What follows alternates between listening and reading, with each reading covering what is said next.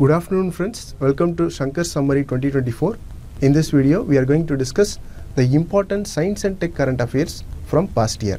That is from June 2023 to February 2024. We have handpicked these exam related topics for you, so make use of it. Now let us get into the discussion.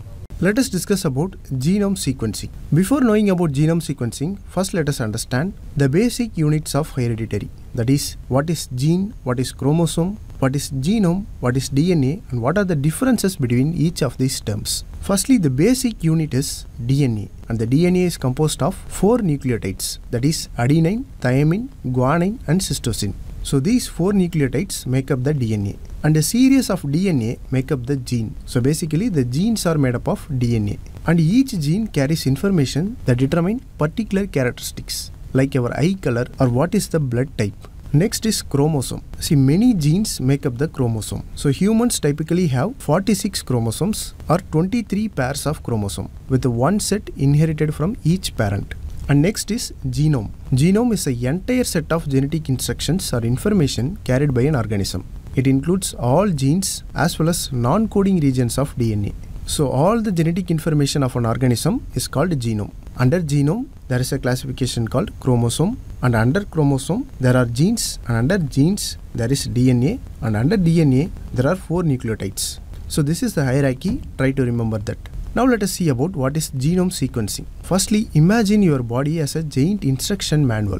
The instruction manual is useful for building and operating you, and this instruction manual has many chapters. Each chapter is a chromosome. Under each chapters there are many sections. Each section is a gene. Under each section there are many words. These words are DNA, and inside the words there are many letters. The letters are nucleotides, that is adenine, guanine, cytosine, thymine. So genome sequencing is like reading through this instruction manual letter by letter to understand what it is saying. Scientists use special tools and machines to read the DNA sequence, which is basically figuring out the order of these letters, that is A, T, G, C. Now why is this important? See, our genome holds a key to understanding a lot about us. Why we look like this, why some of us are susceptible to certain diseases, and what can be the medication for those diseases. So all these answers can be obtained through genome sequencing. So in simple terms, genome sequencing is like deciphering the instruction manual of life to understand what makes each of us unique. Now let us see the important applications of genome sequencing.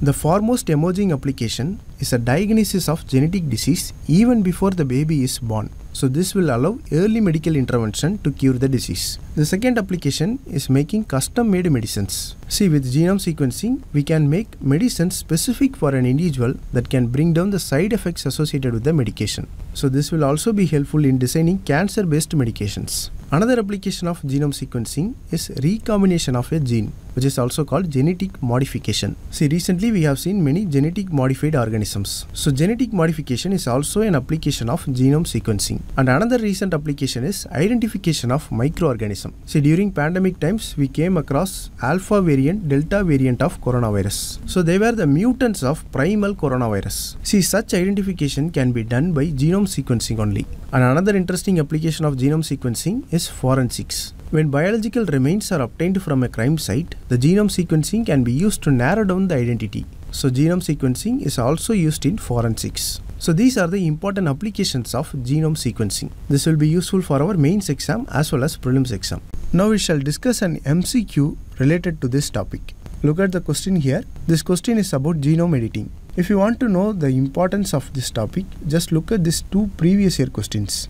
Here the first question is about Cas9 protein, which was asked in 2019 prelims. See, Cas9 protein is a molecular scissor used in gene editing. We have seen this in discussion. Look at the another question here. This question is about genome sequencing, which was asked in 2017 UPSC Prelims. So the question that we are going to discuss now is very important. With reference to genome editing technique, consider the following statements. It involves the introduction of foreign genetic material into an existing gene. The first statement is incorrect. This definition refers to genetic modification and not gene editing. So obviously the first statement is correct. It can help to cure certain diseases in both plants and humans. This statement is correct. Gene editing technology helps to cure certain diseases in plants and humans. Look at the third statement. There is no side effects or safety risk associated with gene editing.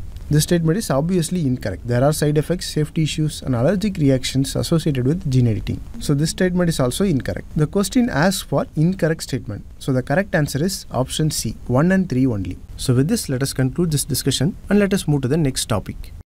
For the first topic, let us take up the Nobel Prizes for 2023. Before discussing 2023 Nobel Prize, let us know some basic information about Nobel Prize. Nobel Prize were awarded from 1901. Initially, Nobel Prize was given only for 5 fields, that is physics, chemistry, medicine, literature and peace. In addition to these 5 original fields, Nobel Prize in Economic Sciences was created in 1968. So the Nobel Prize in Economics were issued from 1968 only. Now who selects the Nobel Prize for each field? Look at this table for your easy understanding. The Nobel Prize for Physics and for Chemistry were selected by Royal Swedish Academy of Sciences. The Nobel Prize for Medicine is chosen by Nobel Assembly at Karolinska Institute. Literature Nobel Prize is selected by Swedish Academy. Nobel Peace Prize is selected by Norwegian Nobel Committee, which is appointed by Norwegian Parliament. Nobel Prize in Economic Sciences is selected by Royal Swedish Academy of Sciences. Every year, Nobel Prize were awarded in Stockholm, which is capital of Sweden. But only the Nobel Peace Prize is awarded at Oslo in Norway. As you can see, the Nobel Peace Prize is selected by Norwegian Nobel Committee and it is also awarded in Norway. All other prizes are awarded in Sweden. Now whether Nobel Prize has to be compulsorily given each year, sometimes it can be withheld. This happens in 2 situations: if no worthy candidate is found or during extraordinary situations like World War. See, these are the years in which Nobel Prize were not issued. From 1914 to 1918, it is the First World War and the prizes were not issued. And during Second World War also, the Nobel Prizes were not given in several categories. The Nobel Prize in Peace was not awarded in 1948 because the Nobel Committee did not find a suitable laureate who met the Alfred Nobel's criteria. Also, the Nobel Prize in Literature was not awarded in 1972 due to the controversy surrounding the selection process. And also in 2018, the Nobel Prize in Literature was postponed to next year due to sexual harassment scandal within the Swedish Academy. So these are the basic details we need to know about Nobel Prizes. Now coming to the 2023 Nobel Prize. The name of the person who won the Nobel Prize is not important for our exams, so we are not going to look at it. We shall just discuss the discoveries for which Nobel Prize was awarded. Firstly, let us take up the Nobel Prize for Chemistry. See, Chemistry Nobel Prize is given for discovery of quantum dots. So in this discussion, we shall understand about quantum dots, its properties and applications. See, firstly, what is quantum dot? It is a nano-sized semiconductor particle which is made up of materials like cadmium selenide or lead sulfide. These tiny particles can absorb and emit light in different colors depending on their size. Let me explain it simply. Imagine quantum dots as tiny particles which we cannot see with our eyes. When you shine light on quantum dots, they start to glow in different colors. The color in which they glow depends on their size. So the interesting fact is that you can control the color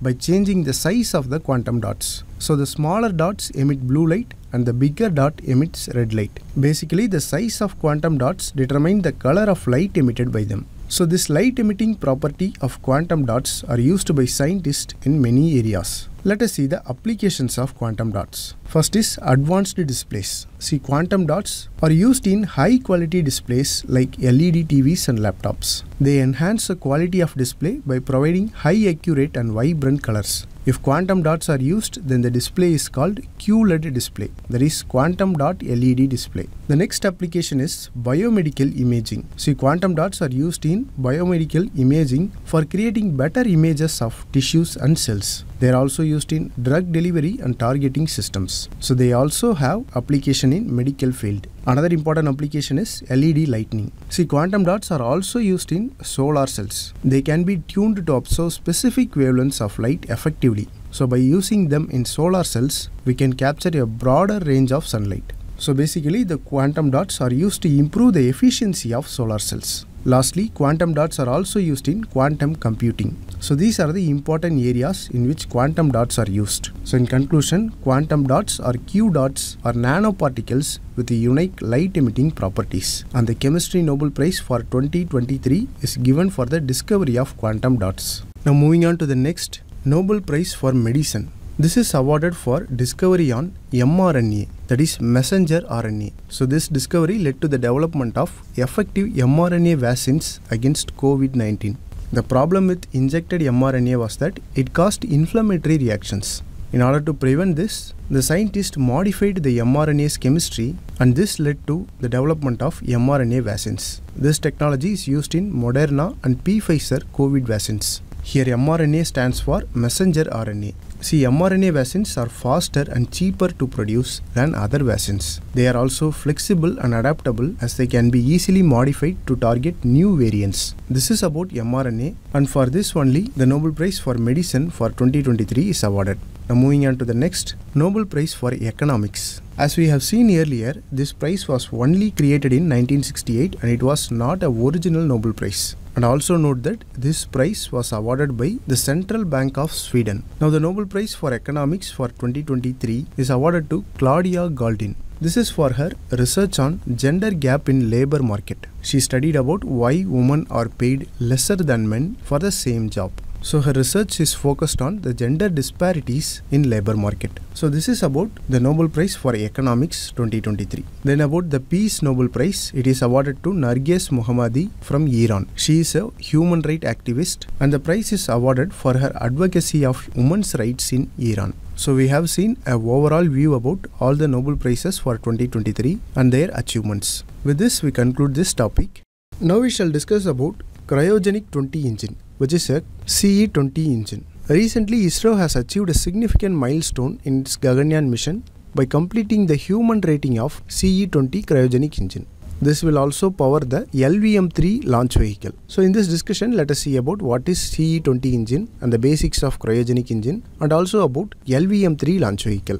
See, a cryogenic engine is a final stage of launch vehicle that uses cryogenics. Here cryogenic means the system that operates at lower temperature. Due to the use of propellants at extremely low temperature, the cryogenic stage is much more complex than solid or liquid propellants. The working of cryogenic engine. The cryogenic engine uses liquid oxygen and liquid hydrogen as propellants, and this CE-20 engine will be used in Gaganyaan mission. As we all know, the Gaganyaan mission aims to launch a crew of 3 humans into 400 km orbit for a 3-day mission. So CE-20 engine will be a part of Gaganyaan mission. This CE-20 cryogenic engine is developed by Liquid Propulsion Systems Center, which is a subsidiary of ISRO. It is the first Indian cryogenic engine to have gas generator cycle. So the CE-20 engine uses a combination of liquid oxygen and liquid hydrogen propellants in a gas generator cycle. Now there is another type of engine which is recently developed by ISRO. It is called the semi-cryogenic engine. Now what is the difference between a normal cryogenic engine and a semi-cryogenic engine means? In a normal cryogenic engine, there is liquid hydrogen and liquid oxygen. But in semi-cryogenic engine, instead of liquid hydrogen, we use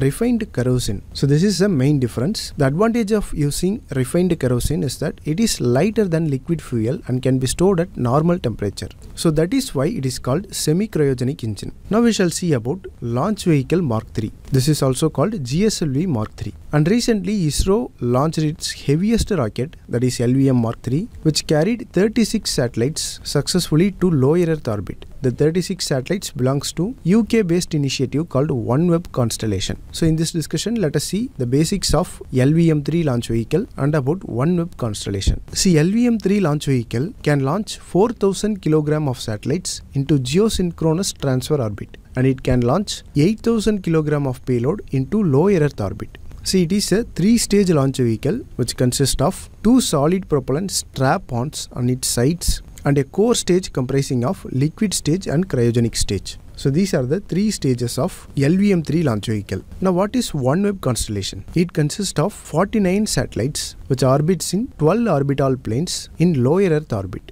These orbital planes are 1200 km above Earth. See, this OneWeb Constellation is a collaborative project between UK-based OneWeb Group and ISRO. It totally contains 588 active satellites which are placed in 12 orbital planes with 49 satellites in each plane. This constellation aims to provide high-speed, low-latency internet connectivity worldwide. So this constellation will bring a secured solution not only to the enterprises but also to the towns, villages, municipalities and including the remote areas across India. So the main aim of this mission is a high-speed internet connectivity. So this is about the OneWeb constellation. In this discussion, we have seen the basics of cryogenic engine and what is CE-20 engine and the basics of LVM-3 launch vehicle in addition to OneWeb constellation.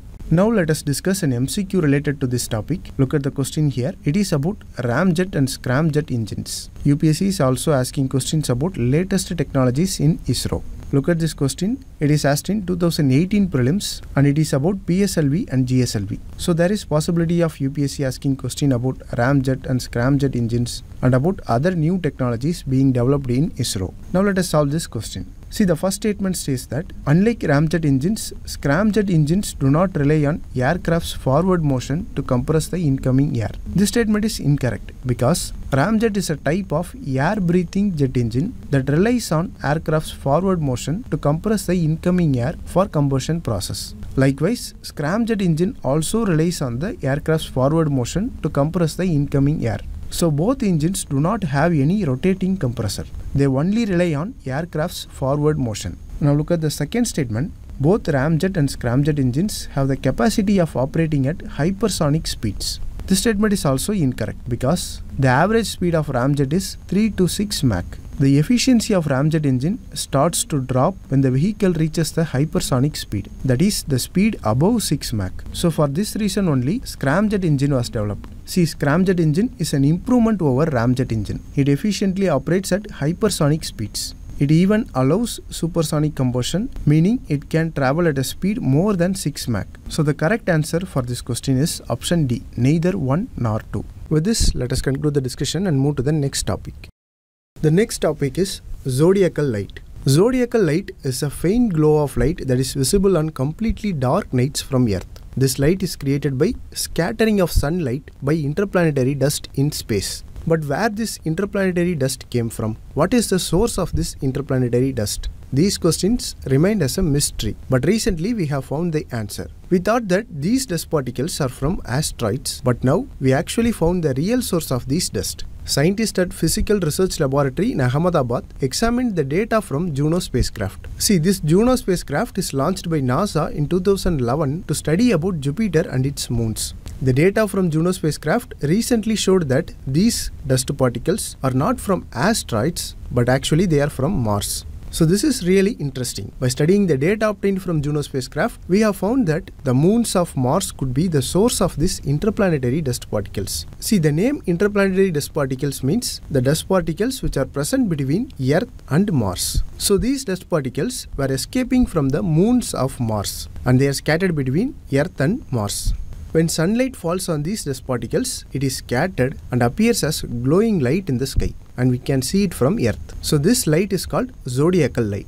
If you look at the moons of Mars, Mars have two moons. They were Deimos and Phobos. Here Phobos is the bigger moon and Deimos is the smaller moon. So from these two moons only, the interplanetary dust particles emerge. The low gravity of Deimos and Phobos allows the smaller dust particles to easily escape into space. So these smaller dust particles escape into space while the larger dust particles are pulled back by Mars' gravity, leading to the formation of dust ring around Mars. So the scattering of sunlight by these dust particles create the zodiacal light in the sky. So this is about the zodiacal light. Now let us take up the next topic. Recently, Tamil Nadu government has banned the sale and production of cotton candy because there was a toxic chemical called rhodamine B which was used in these cotton candies. So in this discussion, let us see the basics of this rhodamine B and about natural food colors and artificial food colors. See, the rhodamine B is a chemical which is commonly used for dyeing in various industries like textile, paper, leather and paints. It serves as a coloring agent which produces red and pink color. In powdered form, it appears as green, but when water is added, it changes into pink color. This rhodamine B is a cancer-causing substance and it is very harmful to human health. But it was used in cotton candies for many years. So now the Tamil Nadu government has identified it and banned it recently. Now let us see what are the permitted natural food colors. See, carotenoids, which produces yellow and orange colors. Chlorophyll gives the green color. Riboflavin also gives yellow color. Caramel produces orange-red color. Curcumin, which is sourced from turmeric, gives yellow color. So these are natural food colors. Now look at the synthetic colors. These are approved synthetic colors. Carmoisin and erythrocin produces red color. tartrazine produces yellow color, indigo carmine produces blue color, fast green FCF produces green color. So these are the approved synthetic colors which is used in food industry. So this rhodamine B is a chemical which is used in cotton candy, and it is identified as carcinogenic substance, which is it causes cancer. Now we shall discuss an MCQ related to this topic. See, this is a 3-statement question about endosulfan. Before looking at the answer for this question, let me first explain to you why we framed this question. See, India is a fast developing country. With the development comes pollutions. So UPSC has constantly asked questions about various pollutants. For example, look at these two questions. In 2020 UPSC, they asked about the source of benzene pollution. In 2019, there was a question about gaseous pollutants from burning crop residue. So, questions about pollutants has been regularly been asked in prelims. Every year we can expect a question about pollutants or pollution. That's why we have discussed the rhodamine B in our discussion. Now look at this question. It is about endosulfan. Here the statement 1 is incorrect. Firstly, endosulfan is a pesticide and not a herbicide. Secondly, endosulfan is used in cashew plantations of Kerala and Karnataka and not in coffee plantations. The second statement is correct. Endosulfan has the ability to bioaccumulate. In addition to this, it is persistent, meaning it will take a long time to disintegrate. So it is grouped as persistent organic pollutant. Look at the third statement. It is also correct. Endosulfan is placed in Annex A of Stockholm Convention on Persistent Organic Pollutant. See, when a chemical is placed in Annex A of Stockholm Convention, the parties to the convention must take measures to eliminate the production and use of that chemical. Note a fact here, India is also party to Stockholm Convention. In addition to this, in 2011, Supreme Court of India passed an interim order which banned the production and sale of endosulfan. So the correct answer is option B, 2 and 3 only. Now let us move to the next topic. Here we are going to discuss about quasars. What do you mean by quasar? Firstly, quasar stands for quasi-stellar radio sources. They are very luminous objects in faraway galaxies that emit radio frequencies. Quasars are the brightest known objects in our visible universe, and they are also the most distant objects ever recorded by us. How quasars are formed? See, quasars are formed when two galaxies collide each other. So in future, when Milky Way galaxy collide with Andromeda galaxy, it will create a bigger quasar. Quasars emit radio waves, X-rays and light waves. See, quasars can be detected only using radio telescope. With a normal optical telescope, quasar will look like a normal bright star. The difference between a quasar and a star is very difficult to identify even with the Hubble Space Telescope. The first quasar was discovered in 1950 and it was named as 3C273. Because the quasars are located very distant from us, they are the most ancient objects ever known to us. They give insights into early formation of our universe. So this is about the quasars. Now let us move to the next topic.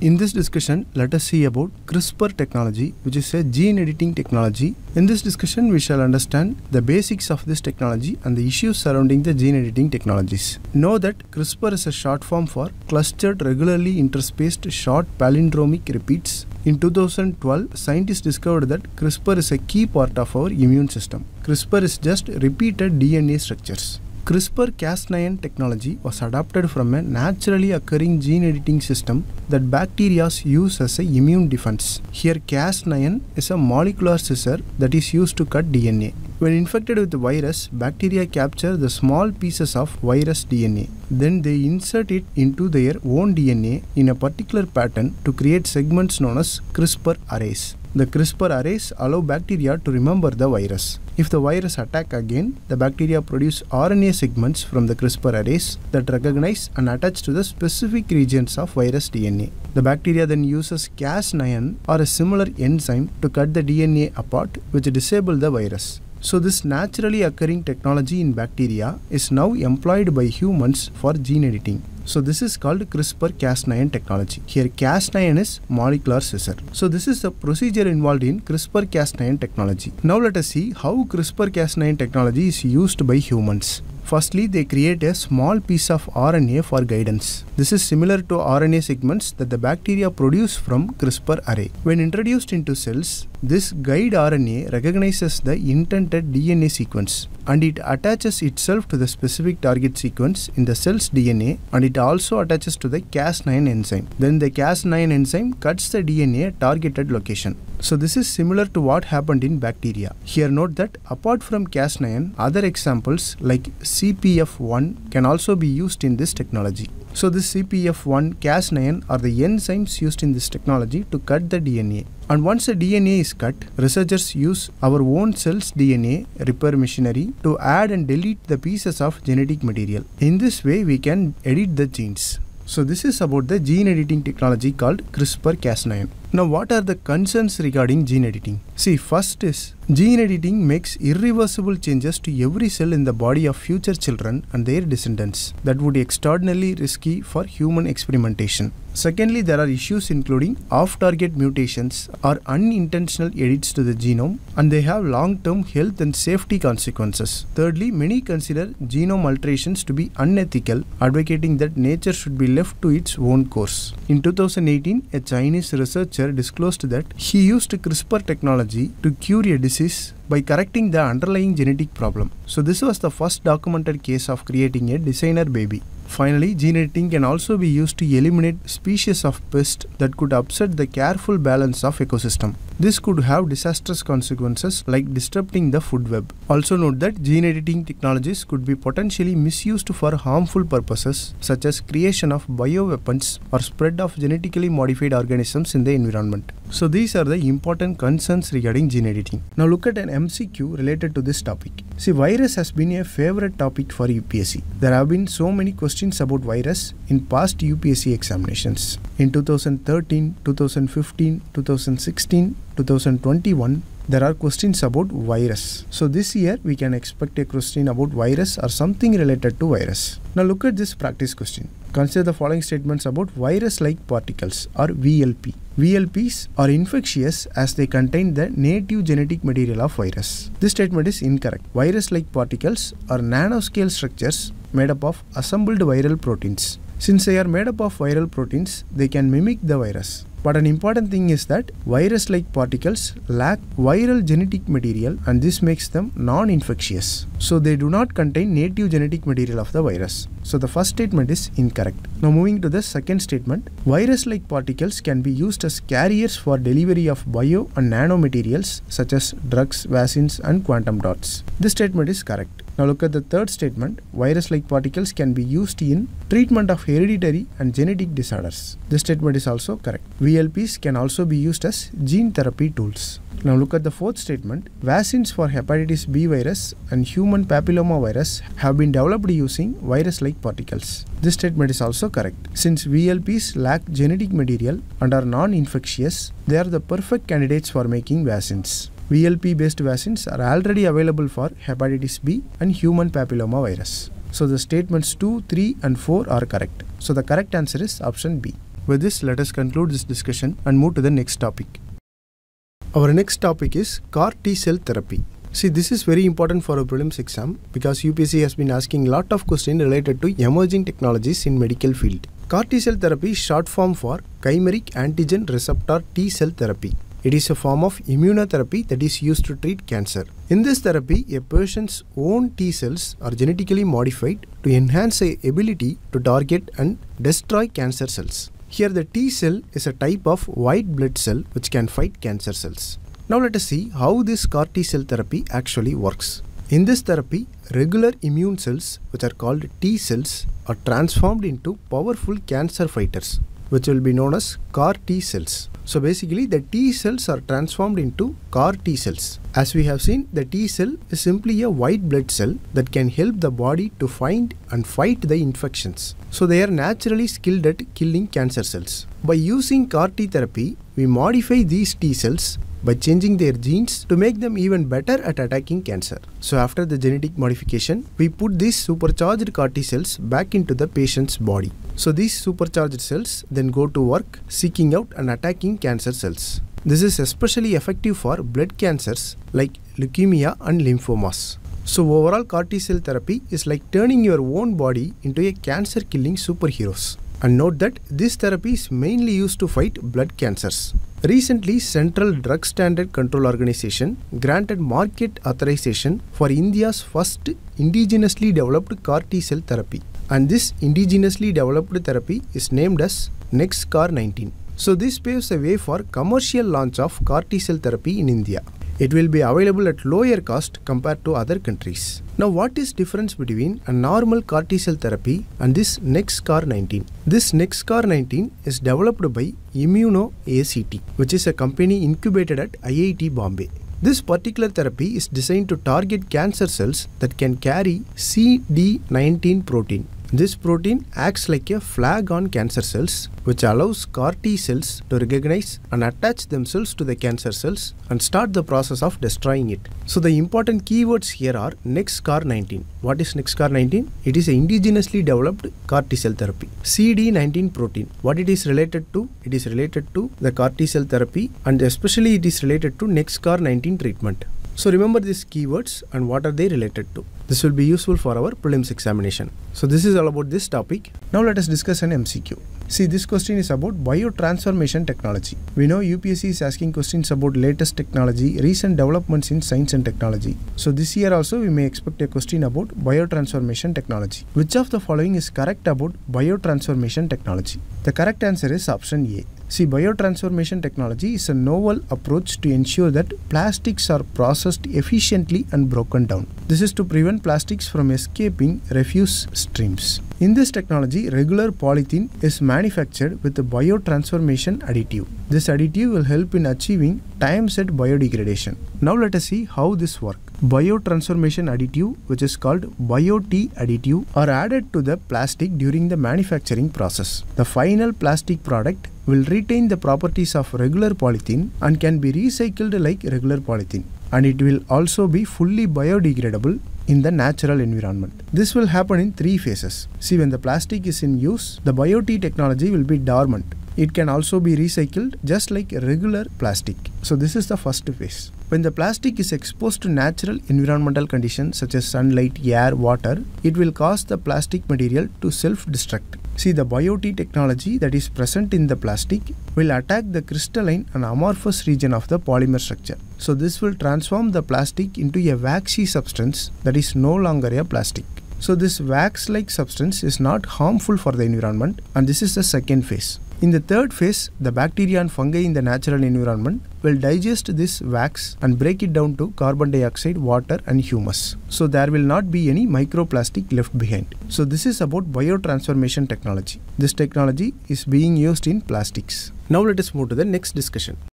Recently, our Prime Minister inaugurated the second rocket launch port of ISRO at Kulasegarapattinam in Tamil Nadu. This is near Thoothukudi district in Tamil Nadu. Now, what is the significance of this Kulasegarapattinam launch port? Geographically and strategically, this launch port provides a natural advantage to ISRO's future launches because it allows a direct southward and smaller launch trajectory for lightweight satellites. So this will boost the ISRO's attempt to enhance payload capacities. See, if a satellite is launched from Kulasegarapattinam, it can follow a straight southward flight path.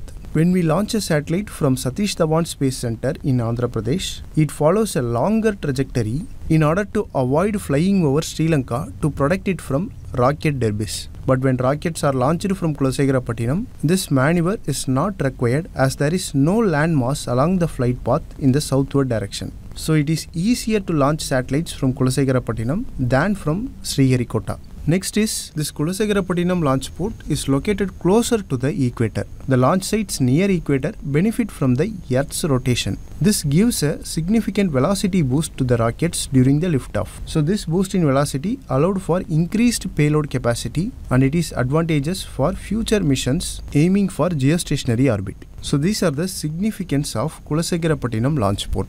In this context, let us see about the difference between low Earth orbit, geostationary orbit, geosynchronous orbits. Firstly, what is an orbit? See, an orbit is a curved path that an object in space takes around another object due to gravity.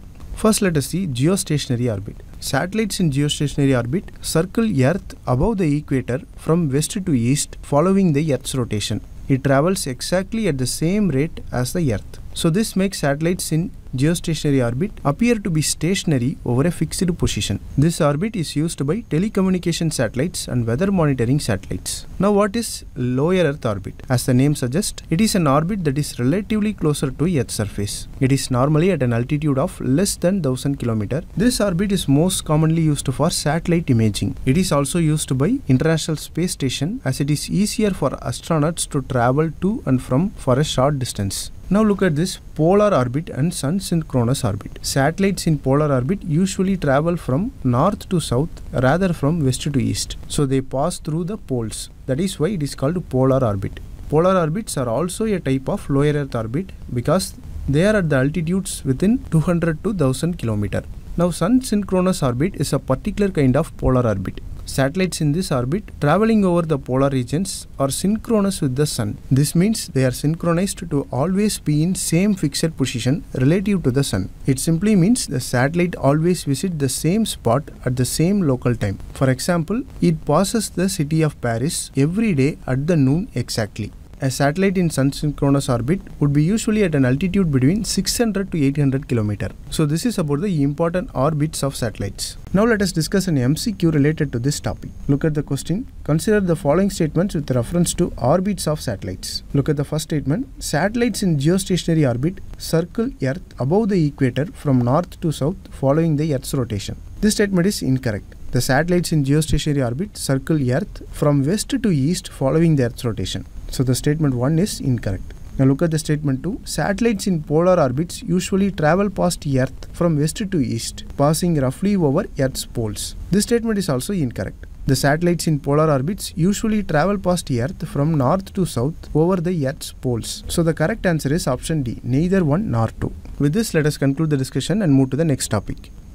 Look at this topic. Recently, there was a concept called white hole which appeared in news. These white holes are considered as opposite of black holes and it has capacity to generate a new universe. Basically, white holes is like a movie running in reverse. In a black hole, everything is attracted to black hole and the white hole is just a reverse of it. Everything is emitted from white hole. So an entire universe can be generated from white hole. While comparing the formation, black holes are believed to form from the collapse of massive star at the end of their life cycle. White holes are purely speculative and has not been observed. So they are hypothetical solutions to the equations of general relativity, but currently we don't know the mechanism for their formation. There is a theory called quantum bounce theory, and according to this theory, black holes potentially transition to white holes through a bounce. This bounce is called a big bounce and it is similar to Big Bang. According to this theory, there is a possibility of universe emerging from white hole. This emergence of universe from white hole is called big bounce, which is similar to Big Bang. So these concepts like big bounce and white holes recently appeared in news. Please take a note of it. With this, let us conclude this discussion. Let us move to the next topic.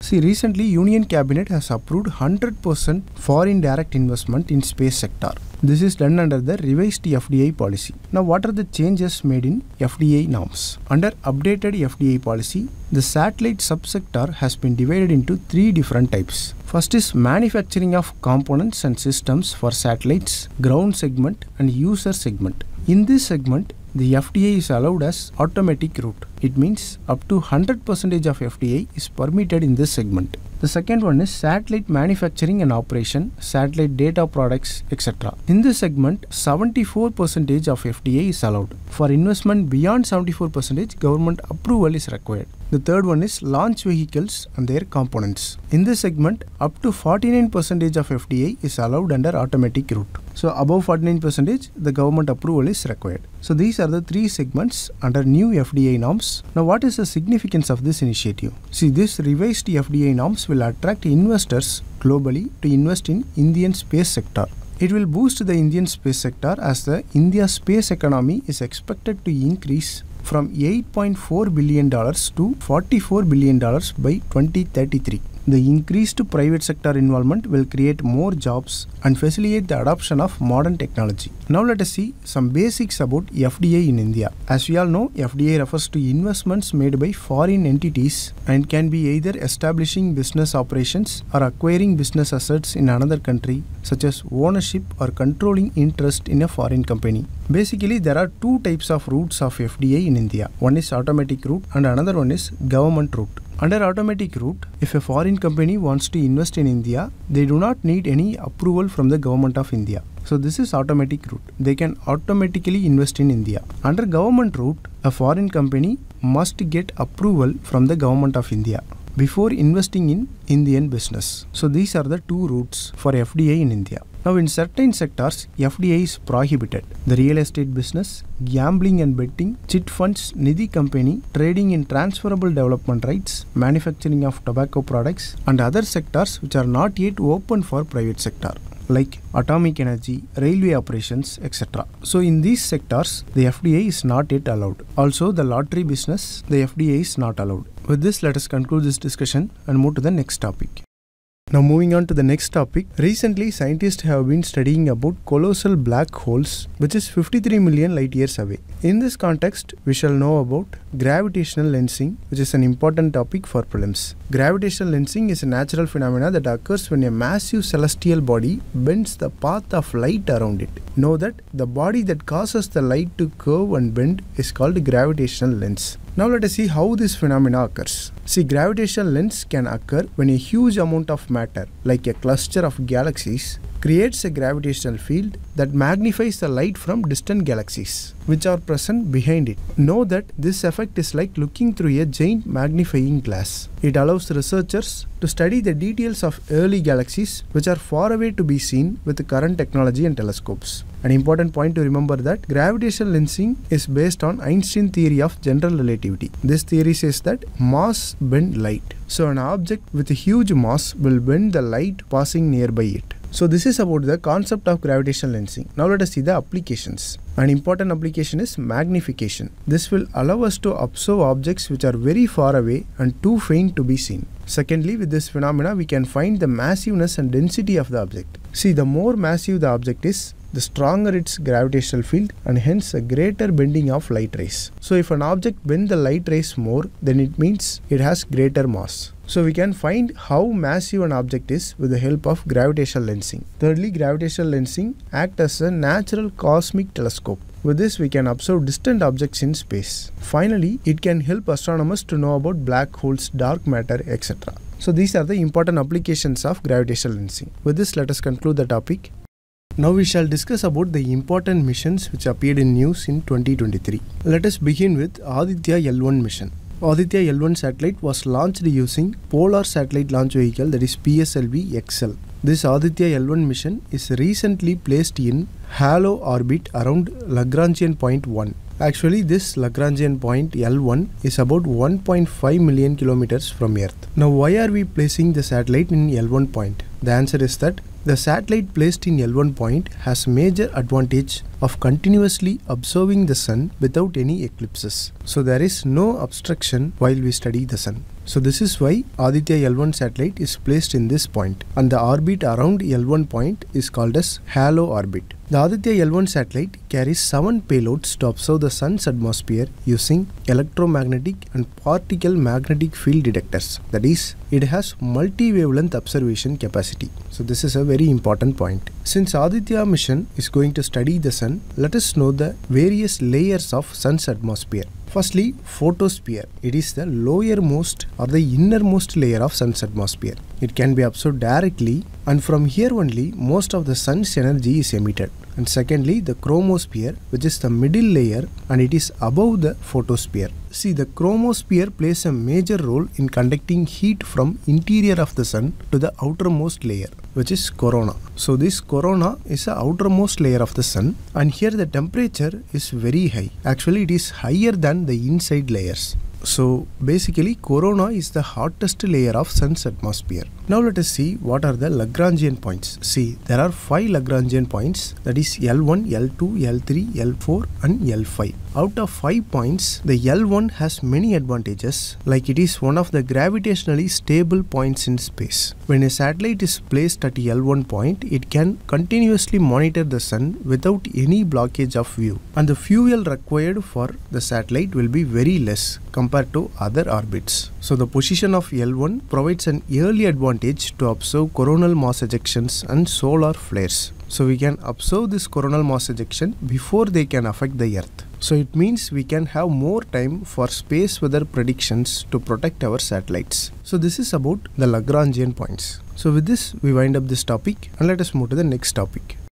The next topic is about stem cells. Stem cells recently appeared in news because of a successful transplantation of lung-derived stem cells, and this lung-derived stem cells is safe for humans. The patients who received the stem cell therapy showed signs of improvement in their lung function. Specifically, the transplants enhanced the lungs' ability to exchange gases. Now, what are stem cells? See, cells are basic unit of life and it can be divided into two types: differentiated cells and undifferentiated cells. Most cells in our body are differentiated cells, meaning that it have a specific purpose. These differentiated cells can only serve the specific purpose in a particular organ. For example, red blood cells are specifically designed to carry oxygen through the blood. But stem cells are undifferentiated cells and they act as body's raw materials. That means stem cells are cells from which other cells with specialized functions are generated. So all the differentiated cells are emerging from stem cells. So the stem cells are the template.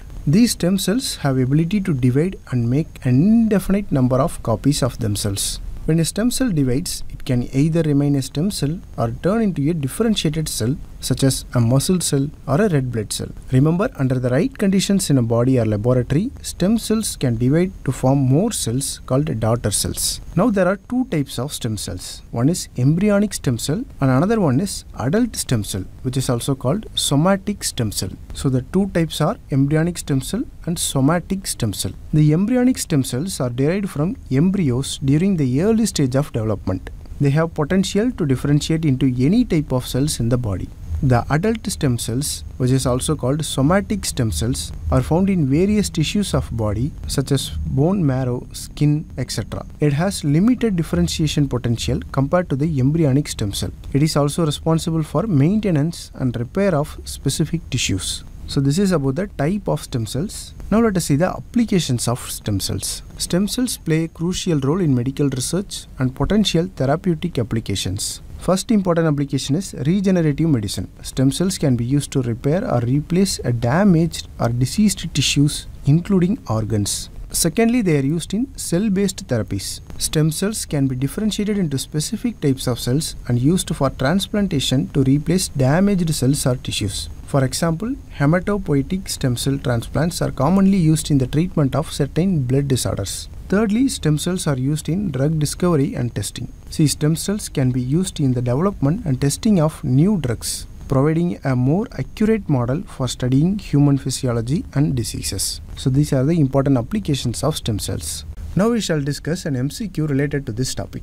Look at the question here. It is about antimicrobial resistance. Already there was a question about the causes of antimicrobial resistance in Prelims 2019. Look at this question. Antimicrobial resistance happens when microorganisms like bacteria, virus, fungi and other parasites become resistant to only antibiotics. This statement is incorrect. See, antimicrobials are medicines used to prevent and treat infections in humans, animals and plants. Antimicrobial is a broad term which includes antibiotics, antivirals, antifungals and antiparasitics. So it is not about the resistance only to antibiotics. It includes resistance to all antibiotics, antivirals, antifungals and antiparasites. So this statement is incorrect.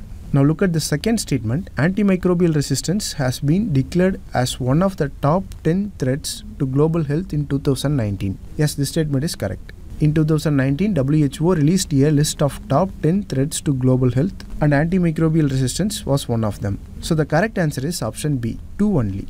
With this, we have come to the end of the discussion. Other important topics regarding science and tech current affairs will be posted next Monday. So keep updated. If you like the video, please share it with your friends and don't forget to subscribe to Shankar IAS Academy YouTube channel. Thank you for watching.